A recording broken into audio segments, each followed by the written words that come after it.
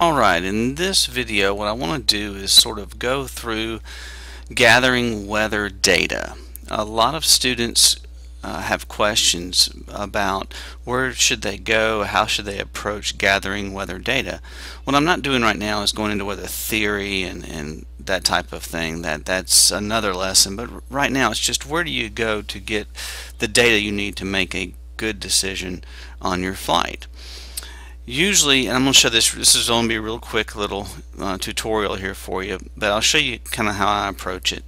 Basically, I start broad and go narrow. I start with the largest overview I can get, and then the closer I get to my flight, I begin to sort of narrow down and get more detailed information. So the first place I'll go is to the Weather Channel. Everybody knows where that is, and it's easy to manipulate and to get the information you need. So I'm here in Nashville, so I just bring up Nashville, and let's say that I'm going today on a flight to Cincinnati. And I would have, a couple of days before the flight, been watching weather.com, watching for weather patterns, what the long-range prediction is going to be over in the 5-day forecast. The closer obviously you get to the day of your departure, the more the weather forecasts become a bit more reliable. But I can see basically, you know, a 5-day outlook of what the weather is going to be. And if you come down here on the details, you can see what the expected winds are going to be, and of course the chances of rain and what type of precipitation you're going to have. So this is a really good tool for just getting a basic overview. So let's say today, if we were going to fly on this imaginary trip to Cincinnati, you know, here's what I would be looking at, this basic daily rundown, and you can click on it and begin to see more in the hourly forecast of what you can expect each hour of the day or so. So there's the temperature line, and here is our precipitation and cloud forecast. Okay, so that's very basic. Now, within 24 hours of my flight, I'll drop over here to the Nav Monster, which I really like. It's free. It pulls weather data from aviation weather sources. It's also fairly easy to navigate.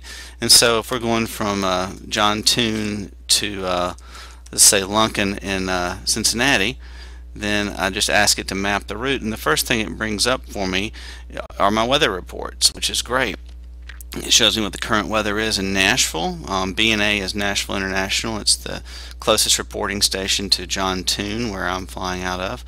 And it shows me basically my winds and ceilings and so forth.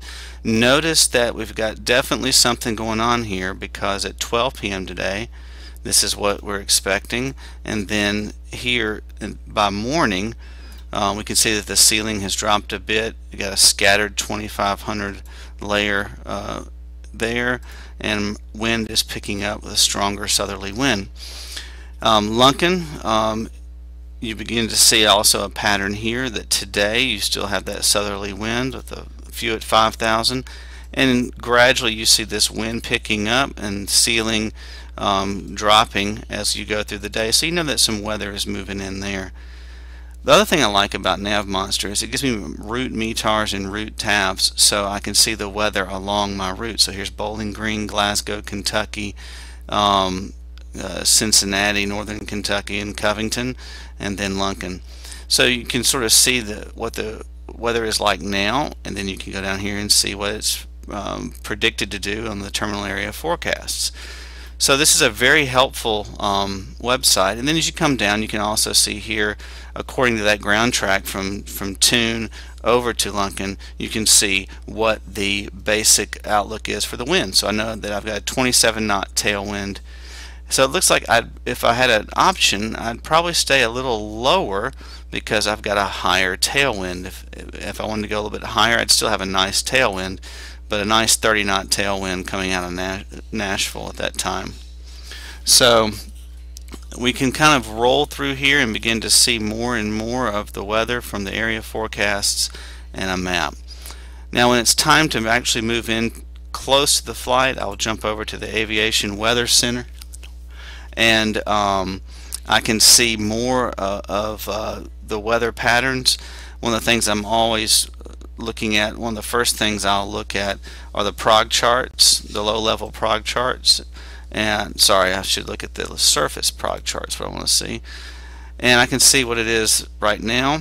And then if I come up here and start clicking, I can see 12 hours later, 24 hours later, 36 hours later. You can watch that cold front as it sort of moves along towards where I'm at here in Tennessee.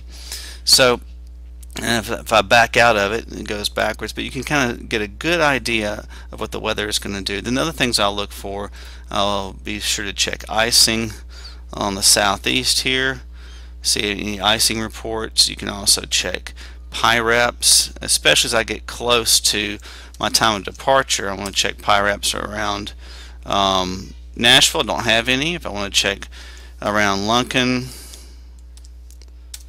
I can check there, and here's a PIREP here that comes up from Lunken. So very helpful information you can get, and this is the most detailed, and obviously because it's the NOAA-based Aviation Weather Center, this is when your kind of last stop for the most detailed information. So anyway, that's how I look at my weather. That's how I pick it up, and there's a lot more detail that goes into it, and you have to have a strong knowledge base of weather theory as you go through your training. That'll help you. But basically, I start wide, narrow in a little bit more, and then finally I end up here getting the most detailed information I can closest to the flight. So I hope that's helpful, and if you have any questions, feel free to shoot me an email, chris@myflightcoach.com, and be sure to check out the website myflightcoach.com. Thanks a lot.